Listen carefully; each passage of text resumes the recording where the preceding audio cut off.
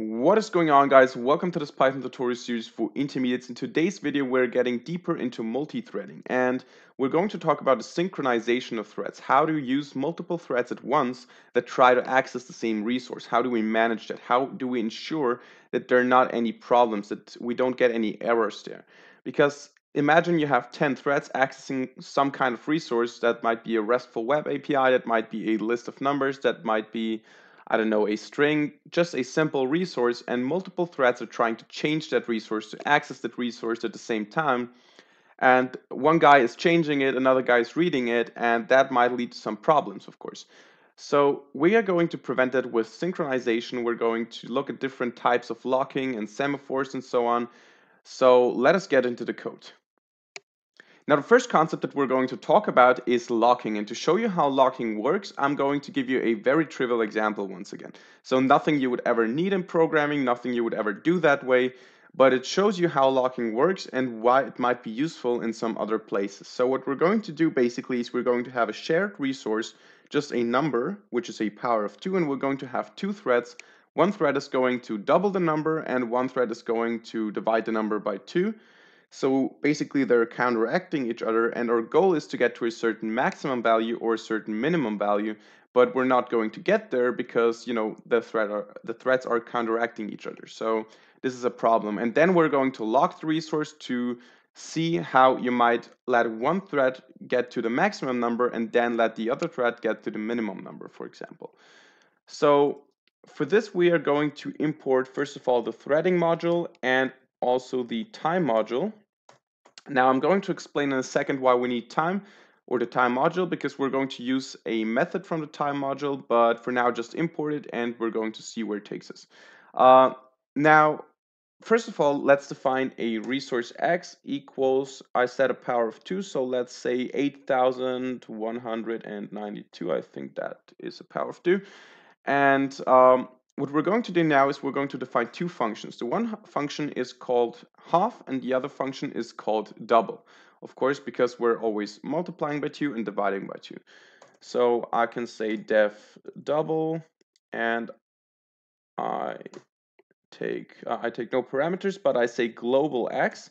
We need to use the global keyword here because global always says I have a variable in my script that's not part of this function, but still I want to access that particular value, so I want to also change it.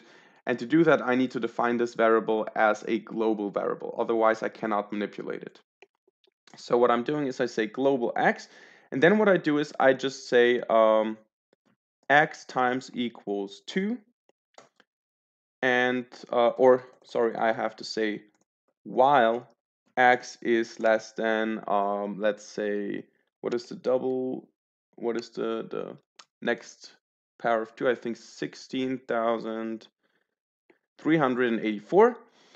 And when I say while x is less than this number, so the double, or the x amount times 2, as long as it's not that, I'm going to double the number, so times equals 2. And then I'm going to use the sleep method of time. This is why we need the time module. And this sleep method tells our program to just wait for X amount of seconds. In this case, I'm going to say wait for 1 second. And I'm doing this so that we can somehow track what's happening. It's not really useful for the script, but we're going to do this so that we can see what happens, because we're going to do this with both functions. And if we don't use the sleep method, we're just going to execute everything in milliseconds, and we're not going to be able to track what happens.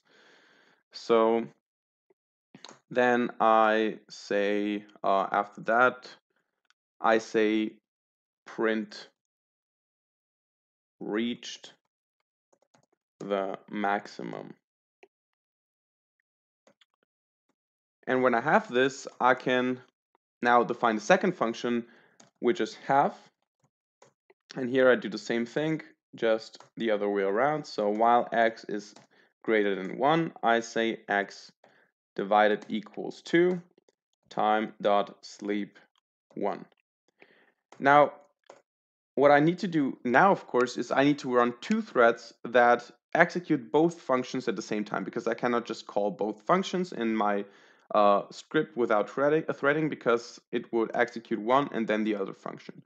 So to do that here, I just have to say T1 equals threading dot thread with a target function of half, and T2 equals threading dot thread with a target function of double.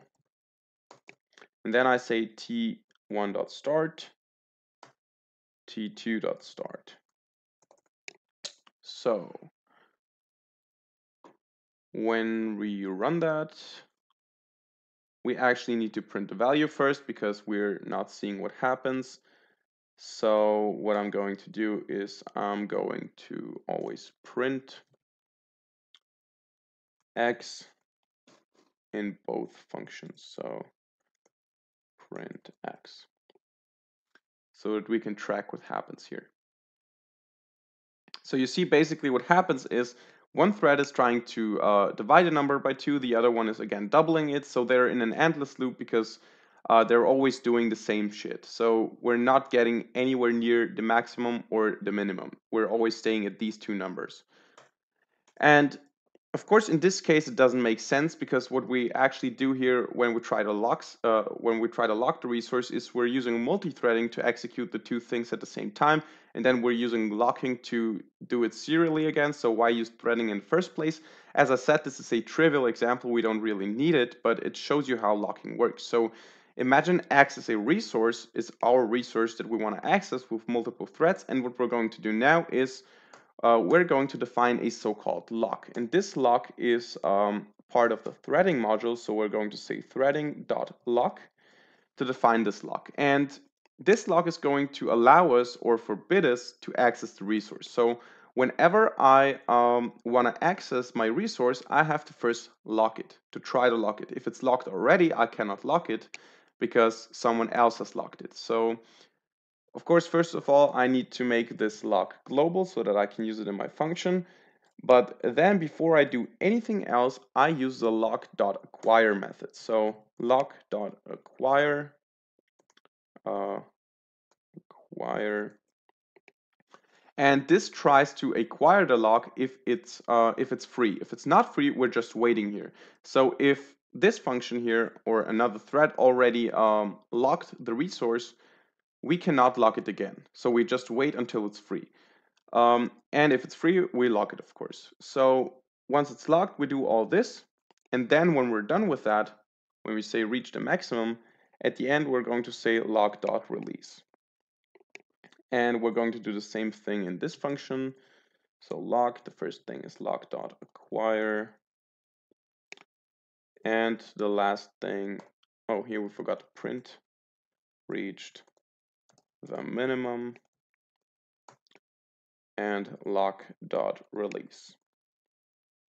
Now what happens now is the first function that gets executed will lock the resource. In this case, it's the half function, and it's going to do everything until it gets to the value 1, its minimum value. And then once it's there, it's going to release the lock and the other thread is going to start, as you can see, until it gets to the maximum value. So basically only one thread at a time can access the resource. As you can see, we're there. So this is basically how locking works. Now, another very useful way to limit the access to a resource is through so-called semaphores. These do not lock the resource completely, but they limit the access to the resource through a maximum value. So we say we only allow 5 accesses and not more than that. So multiple threads can access a resource, but not unlimited. So how we do that is we first of all define a semaphore, which is also part of the threading module. So we say threading.bounded semaphore. And now we are going to specify a value. This will be the maximum value of accesses allowed. So in this case, let's just say we allow for 5 accesses. And the next thing that we're going to do is we're going to define a basic function that tries to access a resource. So let's just say access, and what we're going to pass here is we're going to pass some form of identification because we're going to run 10 threads and we're going to have all of these threads numerated or indexed with a number. So we're going to have thread 0, thread 1, thread 2, and so on, so that we know which thread is trying to access right now and which thread is locking, which thread is releasing, and so on. So we're going to pass a thread number so that we know which thread is trying to access right now. And what we're going to do then is we're going to just print a message which says thread number, and this thread number is trying to access, just like that. And of course we have to format in the thread number,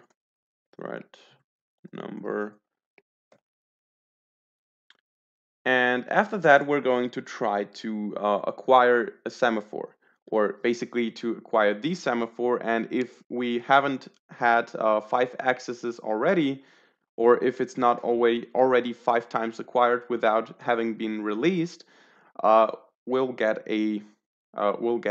access, or will be granted access to the resource. So we're going to say semaphore dot acquire,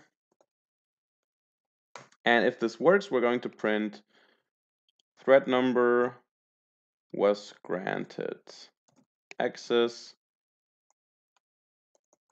dot format thread number. And now we're going to just wait for 5 seconds. So we're going to keep this acquired for 5 seconds, and then we're going to print, okay, now, or thread number is now releasing dot format thread number.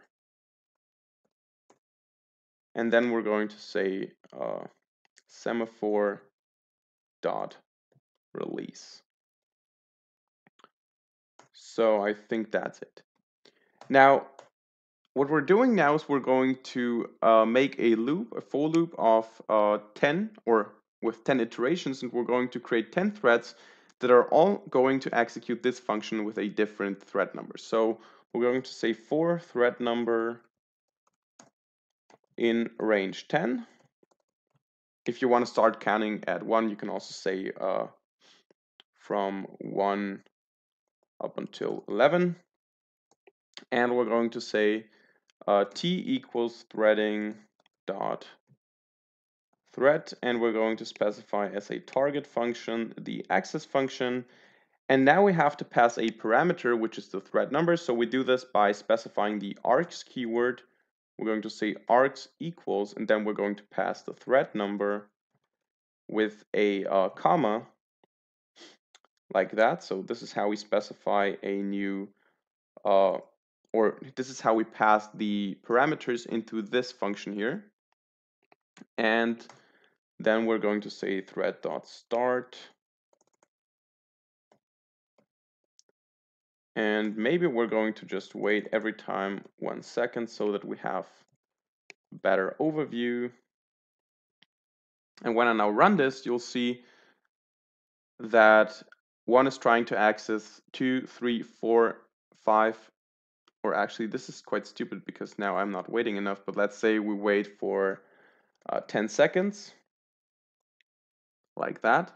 Now 1 is accessing, 2 is accessing, 3 is accessing, 4 is accessing, 5 is accessing, and now 6 is trying to access, and all of them are trying to access, but they don't get the access until I release. So you can see that 6 was granted access when 1 released, and it was already filled up, the semaphore was already acquired. And this is the reason why 6 did not or wasn't granted access immediately. 7 wasn't granted access immediately. They had to wait for other threads to release the lock. So this is how this works. So that's it about synchronizing threads. I hope you learned something. I hope you enjoyed the video. If so, hit the like button, ask questions, and give feedback in the comment section down below. Subscribe to this channel if you want to see more. Keep watching the videos. Stay tuned. And thank you very much for watching. See you in the next video. Bye.